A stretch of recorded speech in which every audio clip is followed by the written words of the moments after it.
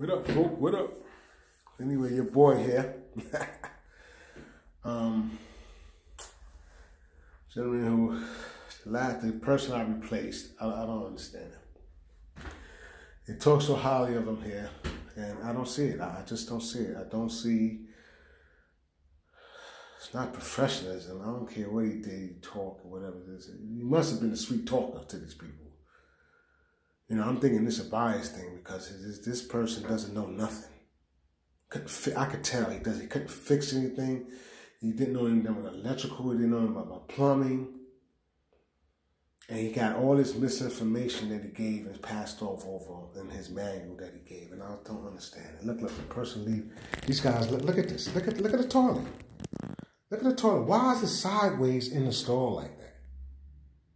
Why? I don't see no reason why it could be sideways until I take it off. I'm going to take this off and see if they had to do that and they couldn't get the screws in it or something. I don't understand why this thing is sideways like this in the toilet stall.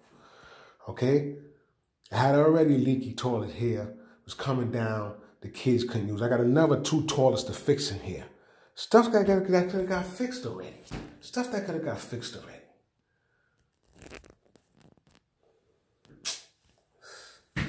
Whole bunch of stuff here, man. This place is filthy.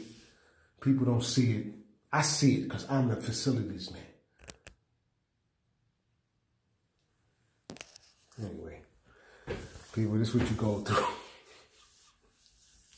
They must be glad to do retire. I just would have let this guy keep destroying the place and they don't even know. They don't even got the famous out of freaking damn. It's crazy.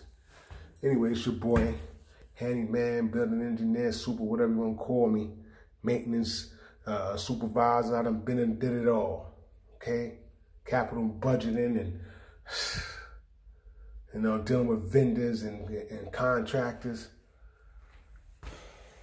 Then when you see this crazy stuff like this, look, I gotta show you again, okay? And you left that like that. Peace out. Assalamu alaikum.